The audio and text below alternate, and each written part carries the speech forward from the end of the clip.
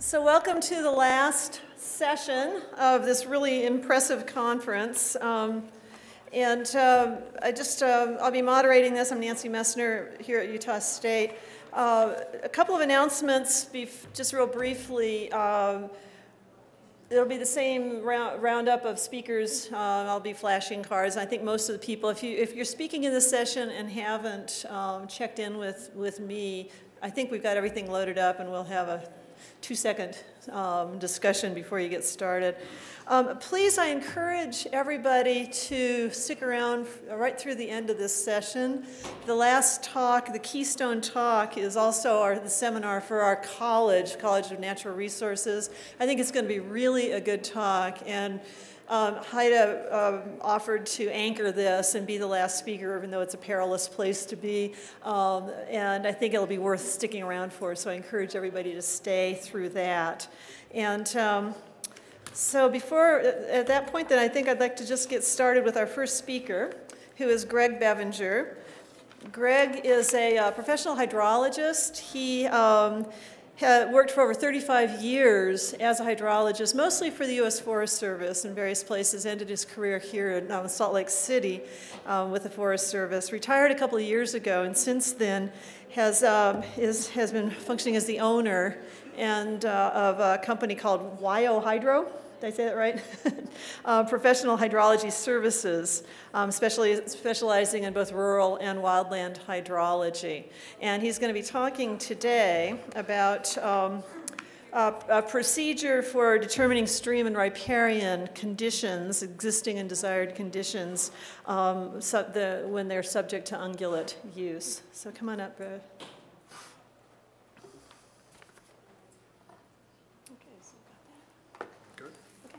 Thank you. Well, welcome back from lunch. Thank you, Nancy. I want to thank the organizers for this. This session has been really, really good. Nancy mentioned I retired a few years ago. Actually, it was only 6 months ago. But I got started on this work while I was still with the Forest Service, probably about a year ago. And it was in response to a request from the hydrologists on the 3 forests in southern Utah, who were sort of tasked with serving on a team to deal with an amendment to their forest plan for livestock grazing on those 3 forests. And through a series of meetings that they've been having on these forests, they were starting these conversations about what they wanted these streamside and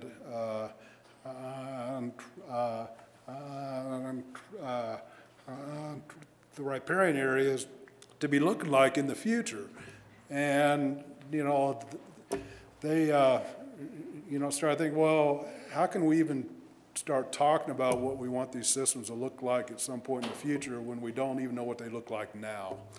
And so, I started having conversations with them about that because it was certainly a kind of striking situation to be in. And so through a lot of conversation and work, we sort of came up with this kind of process. And then, I was asked by the organizers of this conference to speak at this conference back, I think it was probably back in March or so. And, I was fully planning on sharing this information from a Forest Service perspective, but then, I retired in April. And I got to thinking about it, though, that, this procedure really isn't Forest Service centric. In other words, it doesn't just necessarily fit, within the boundaries of a national forest. It could perhaps actually be used elsewhere. So there's kind of 4 themes I want to go over this afternoon. One is, what is the need for the procedure? In follow-up to Mark's presentation yesterday, right after lunch, talk a little bit more about you know, what the difference is between having an overall kind of future stream and riparian area condition versus having to first have the, you know, those base physical condition needs or hydrologic function, and then spend some time going through the 4 steps of the procedure, and then share a few examples at the end. You know, since this conference is being held in Utah, you know, kind of framing it around the state of Utah. If I was given this presentation in just about any other western state, I think I could frame it around that state, you know, Wyoming, Nevada, whatever. But the primary purpose of the procedure is to prioritize the maintenance, improvement, and restoration of riparian areas that are subject to you know, some sort of grazing use. As all of you know, Utah is a very large landscape. There's over 30,000 miles of streams and river spread across the state that flows through multiple ownerships. And, you know, I think the need for the procedure is really captured by this graph that's out of the most recent State of Utah integrated report, which is a report that every state has to prepare every other year per Section 305 of the Clean Water Act, where the state has identified a concern with hydrologic function on well over half of the stream miles, you know, across the state. That doesn't necessarily mean that hydrologic concern is related to you know, livestock grazing. There's other types of activities that affect hydrologic function, storm runoff out of urban areas, you know, some road systems and mining and those kinds of things. But some of that concern certainly is, you know, related to livestock grazing. And that need is kind of further shown in this graphic also out of that report, which shows that hydrologic function concern is the main stressor on what's going on in terms of the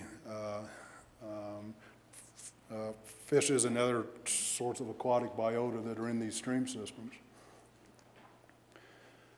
You know, it's been my experience, and you know, over the years that, and you know, I think this was the situation that these hydrologists were facing down there on those 3 southern Utah forests. You know, this concept of overall future condition falls, you know, excuse me, somewhere, you know, out here on this end of this continuum. And oftentimes that's where we start our conversations.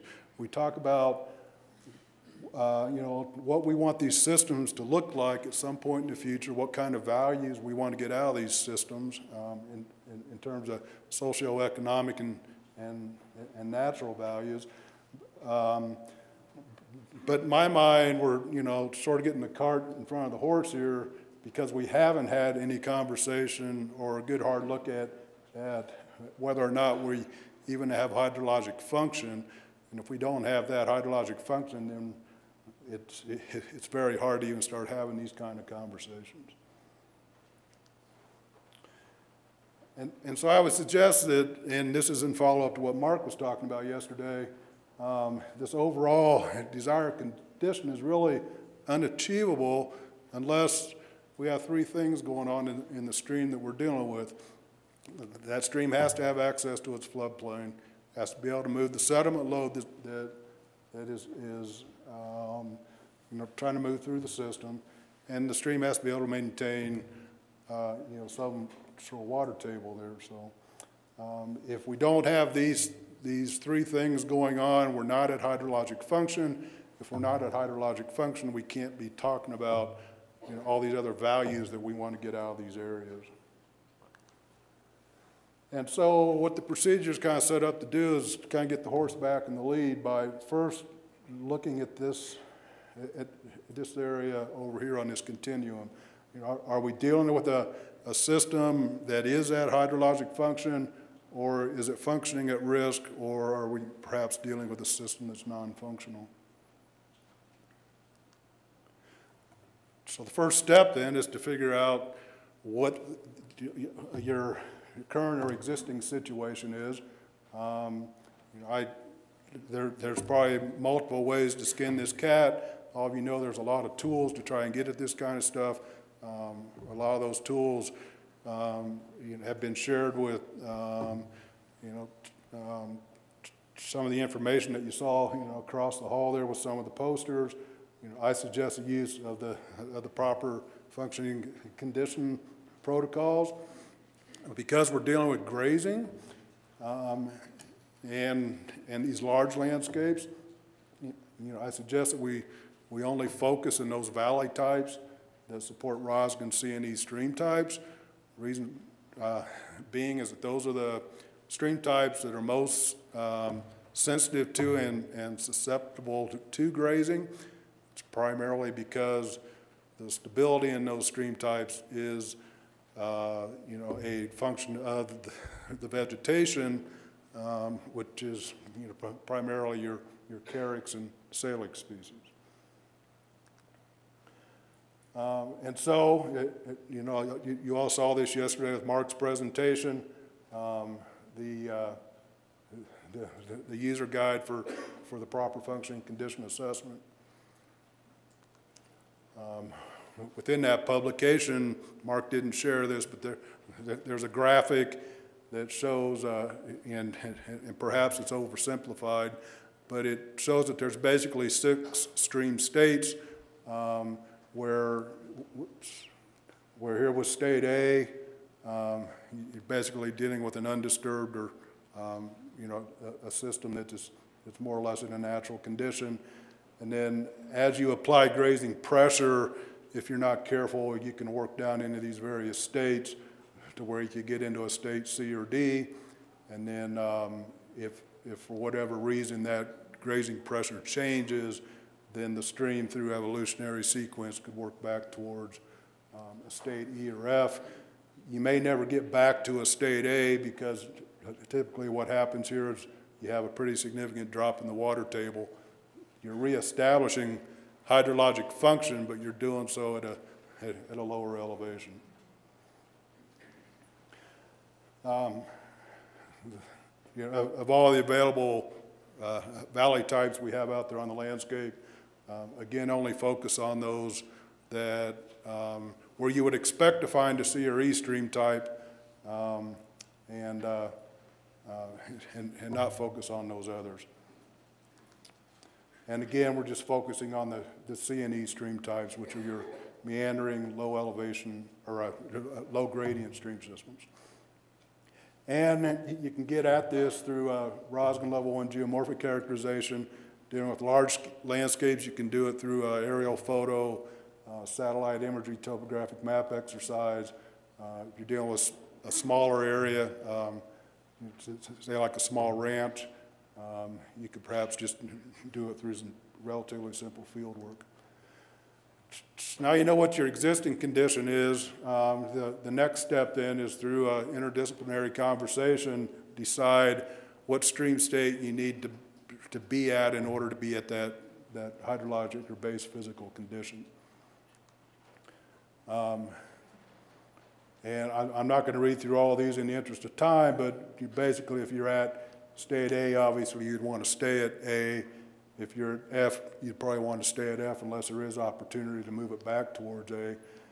If you're here at B, you want to maintain there because you don't want to be pushing it into one of these more degraded stream states.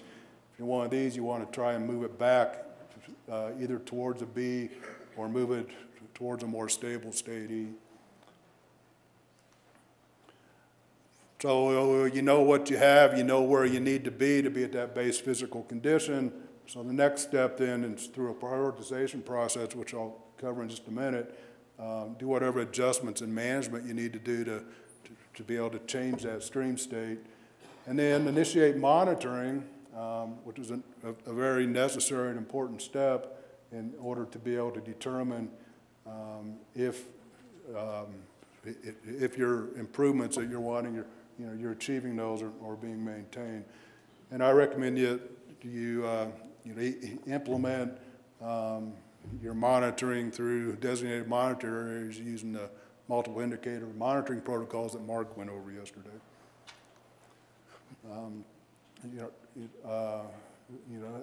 Again, as Mark shared with you, this is the user guide for MIM. And the prioritization, I would suggest, because you're dealing with large landscapes and perhaps multiple stream systems in various stream states, you obviously can't do monitoring on everything because it is expensive and time consuming, and would be to establish a prioritization system where your highest priority would be monitoring these state B and state E situations, because through mismanagement you could easily push a state B into a C or push a state E back into a C or a D. And we have a lot of systems across the state that have evolved back into this because of changes in management already, and we don't want to, step backwards there. We have a lot of systems that are operating on the edge here that, I would suggest we want to try and keep those so we don't have to deal with any more of these than we have to, and there are already plenty of these on the landscape as well. The lowest priority would be if you're in state A or F, with the argument being that you must be doing something right with your management because you're at functioning condition or higher. So that kind of explains that rationale there. I kind of got ahead of myself a little bit. But again, the focus would be on these systems that kind of have the potential to get worse or go back to a worse condition that they were in previously, and focus on those first, focus on these second, and then focus on the ones that are in pretty good shape last. And then finally, step 4, which, again, it oftentimes seems to be where we actually start our conversation rather than where we end it. Once you know that you're at that base physical condition, you have that hydrologic function that you need in order to be able to start that conversation about what you want in terms of future condition. And so once you're at that point, then you can start asking this question about what sort of additional management adjustments, if any, do we need to make in order to be able to support that social, economic, or ecological benefits that we're trying to get out of these systems. So just real quickly, a few examples. The photograph in the upper right is perhaps an example of a system that's in state A or F. This happens to be a photograph of it's hard to tell, but it's actually a situation that's in state F. It's in a very incised valley bottom that's worked through that evolutionary sequence. They've done management adjustments. I would suggest this is a low priority in terms of monitoring, because whatever they're doing, they're doing it right because we're at hydrologic function and we're getting some of these other resource values. This example here in the upper left and the lower left, this may be where you're at a state B. This would be perhaps where you're at a state E. These would be your highest priority for monitoring because you don't want to see this move towards a state E or a C or D, and you don't want to see this move back to a C or D. And so establish your MEM monitoring on these sites, do whatever adjustments in current management you need to try and either get these at proper functioning condition for that state or move them back to a state A in this case or towards a state F in this case. And then if you're dealing with a situation like this where you're at a state C or D, but you also have these on the landscape you're dealing with, this would be your lowest priority because you want to make sure this doesn't get worse and this doesn't go back to being worse. So focus here and make this a little bit lower priority. If this is all you're dealing with on your landscape, then obviously, this situation would be your highest priority. So I shared with you that there is a concern as evidenced by by Utah's integrated report with stream and riparian health due to grazing effects on hydrologic function. That, as Mark stressed yesterday, there's a need for this physical health before you can start having these overall desired condition conversations. Shared with you a prioritized methodology for addressing that concern that focuses first on, focuses on stream types most susceptible to grazing. The focus is first on those existing conditions that you can most likely improve with a minimal amount of investment. You don't have to do a lot of change in management to move from to get a state B at PFC or move it towards A, or you maintain a state E at PFC or move it towards a state F. And then focus second on those existing conditions, i.e. a state C or D that are likely going to require more investment. You're probably going to have to make much harder choices and changes in management, probably ramp up monitoring effort quite a bit as well. So with that, I'll take questions.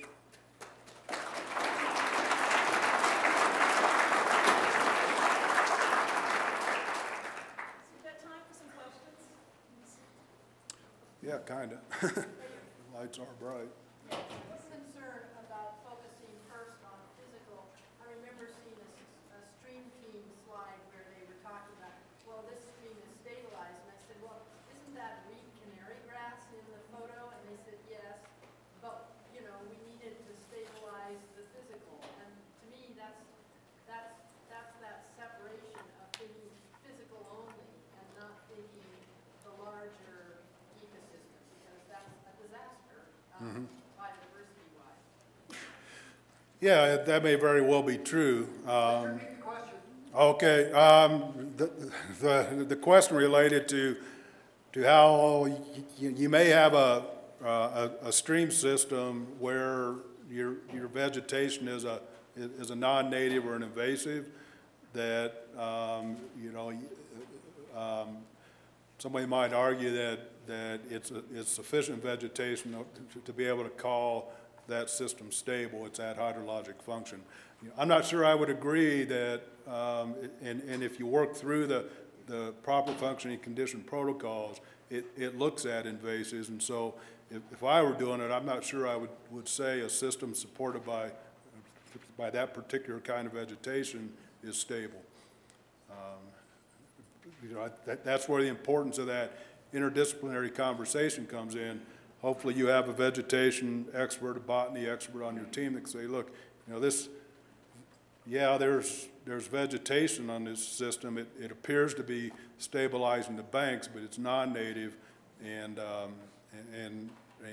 so you would check that box on the PFC form, and likely rate that as perhaps functioning at risk.